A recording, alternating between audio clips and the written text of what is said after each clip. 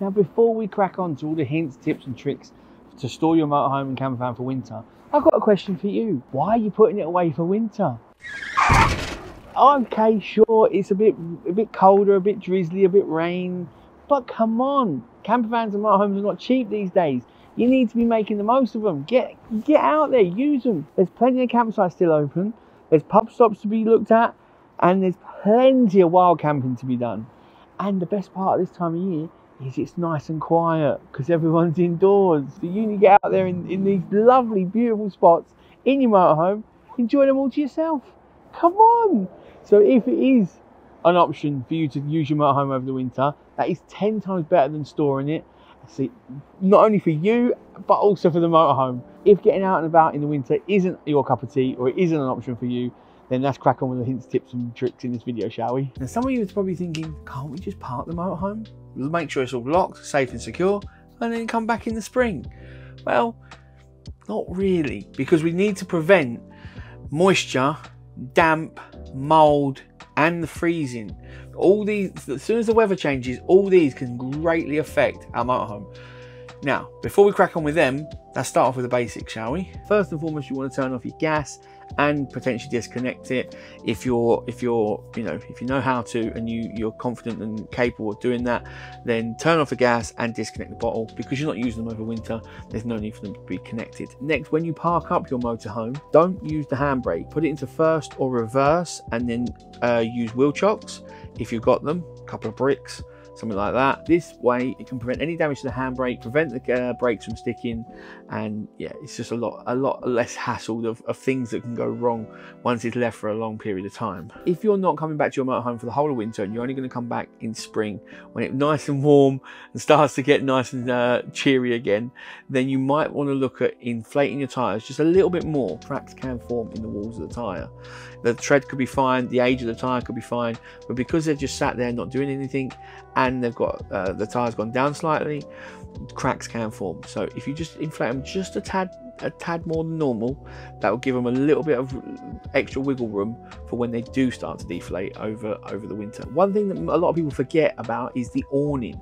Now, as you're getting ready to put your motorhome away and tuck it in for bed over the winter, try and get the awning out just for about 15-20 minutes on a dry, breezy day.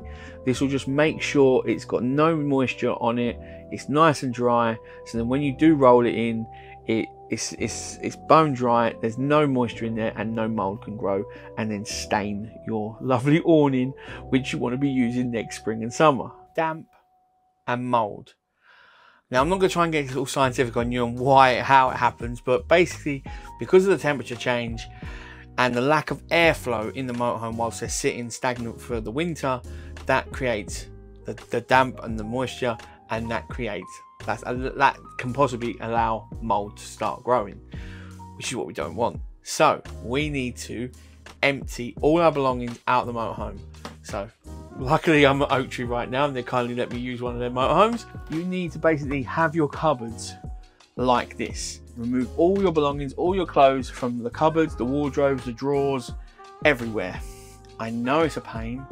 I know it's not fun, but this will prevent problems. If you are really worried about damp in your motorhome, then there are things that you can use like damp catchers, moisture catchers. Now, I would only use them if you are going to regularly empty them or change them, because the last thing you want to do is have one of these moisture catchers, it fills up, and now it's like a little bucket of water, a bucket of liquid inside the motorhome, which is what we're trying to prevent. We don't want moisture in the motorhome. So as long as you're going to be emptying them and changing them regularly, then yeah, they can be a great thing to use. If not, then I would just try and make as much airflow as possible and go without. Once you've removed all your clothing and your belongings, you need to remove your bedding and your sheets. Again, this is just to prevent to help airflow and to prevent the moisture from building up. When it comes to curtains like these, you want to open these out, pull them over the windows, because then they're not bunched up, the air can flow freely around them, and you know, they're not going to get, again, moisture and mold. Now this is a big one. If it's possible for you to take these cushions and your mattress inside the house through the winter whilst you're storing the motorhome, you're not using it, then that would be ideal. If that's not a possibility and it's out of the question, then we just need to make sure we can get some air flowing through and around these cushions and the mattress rather than just leave them the way they are. Basically, the way you can do that is make it look like the kids, the grandkids, my nephew, my niece have made a kids camp and a kids fort. You want to get the cushions and then just be easier said than done. Lift this up, put it on its side, you know, like that. I'm probably blocking off the camera right now, but like that. So now I know this looks a mess, but air can flow freely around all the cushions. And you do this with your mattress. You can, if you've got a ladder, you can put the ladder underneath. If you've got a few boxes, you can put them and then put the mattress on top of them. Just allow air to get around them. It doesn't look pretty, it doesn't look classy, but it works. Freezing, now that's prevent your tanks, your pipes, your taps, all of them going wrong. Now, first and foremost, we need the water out of the motorhome. You need to empty your tank, empty your freshwater tank and your grey water tank, and leave the taps open. So if there is anything in there, you know, it will just make its way out. If you've got a toilet that has a tank of its own, some of you've got tanks where they have the pink fluid or something like that, then that needs to be emptied as well, just to make sure that's not going to freeze over winter. Again, it's, some of you have got them, some of you haven't, mine hasn't. Along with the toilet, you need to empty and clean the cassette. Now, you know, it's not a nice job, that isn't, but yeah, empty that, clean that. Then if you're going to pop it back in, then I would pop it back in and I'll just open the flap just a tiny bit, just again to allow airflow. If anything's going to freeze, if anything's going to expand or contract, it's got room to, it's not all sealed, and that should help you, that should prevent any problems. Now you've emptied the tank, you've emptied the freshwater tank, you need to turn the pump on and drain the taps. So you need to turn the taps on, they will have air in them and they will start spluttering because the tank's empty. This is fine. As soon as there's clearly no more water coming out, turn the pump off, but leave the taps open. If you've got a mixer tap, put it halfway between hot and cold and leave it open, but the pump off.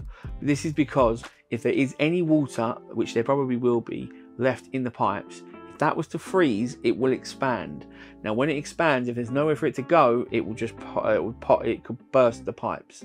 So we want it to be able to start expanding if it is in there, and then come out the tap and have room to move and not burst pipes. Lastly, you need to drain your water boiler. Right near the boiler there'll be a tap. You flick the tap and all the water will drain out.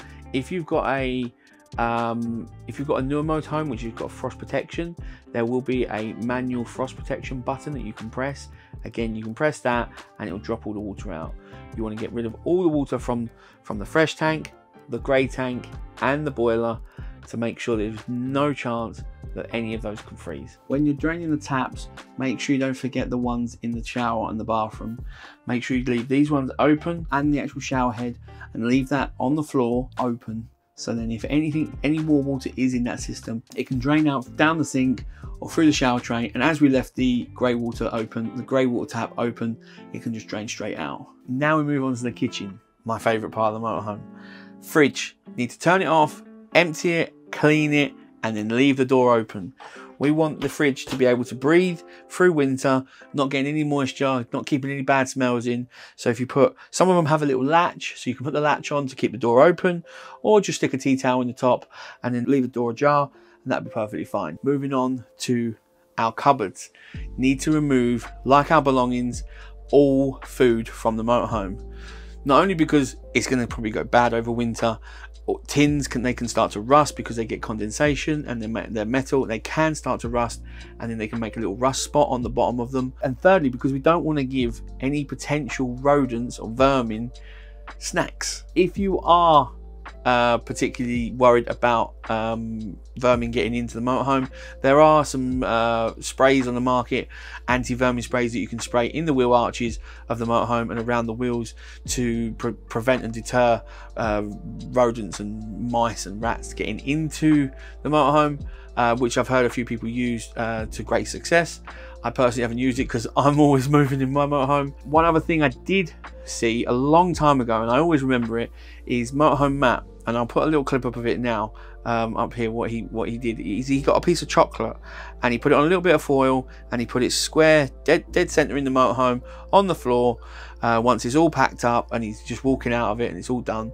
Because if a rodent does get in the motorhome, then they are going to find that piece of chocolate, because there's nothing else in here, and they're either going to take that chocolate away and run, or they're going to gnaw it and then there's going to be teeth marks in it. So then when you do come back to the motorhome, one, you'll either notice the piece of chocolate's gone, or you will notice that there's teeth marks and gnaw marks, so you know a rodent has been in the motorhome, which you can then start investigating where it is, how it's got in and what it's done. I thought that was a really good tip, because the chocolate's not going to go bad over winter. It'll just sit there. It's not a heat wave, so it's not going to melt and make a mess. It's a perfect little thing to leave there, and to be able to see if you had any unwanted visitors. Now we've gone through the hints and tips inside and outside the motorhome to prevent the frost, the damp and the mould. One thing I will say is, if you can take your motorhome for a short drive, 15-20 minutes every 4 to 6 weeks throughout the winter, it would help it no end. Get some heat in the engine, get the tyres moving, get some fresh air on it through the motorhome, and then park it up again. It will do the motorhome wonders.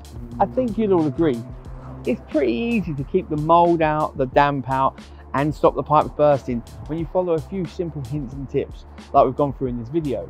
I hope you've enjoyed this video and it's been useful for you. If you've got any hints or tips for the winter to store the motorhomes or campervan, I'd love you to drop them in the comments below. I want to say a massive thanks to Oak Tree for letting me rummage around and terrorise one of their motorhomes so I could film this video. If you are in the Nottingham area and you want to have a little look at a motorhome for your potential next one, or your first one, then definitely stop by. They've got so much on offer and they are top guys. They really are. Can't fault them in any way. So I hope you've enjoyed this video, and I'll catch you guys in the next one.